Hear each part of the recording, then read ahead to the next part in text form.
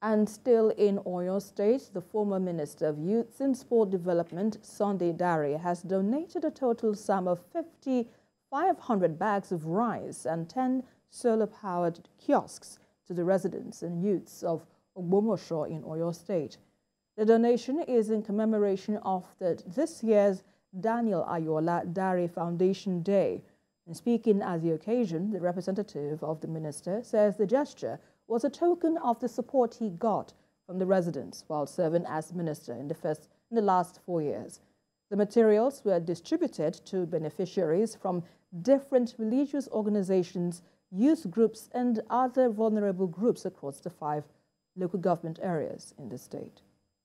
As a result of that, he decided to distribute food items, bags of rice, as you can see, people coming in to pick their portion, and to also present this solar-powered kiosk to our youth, just to empower them.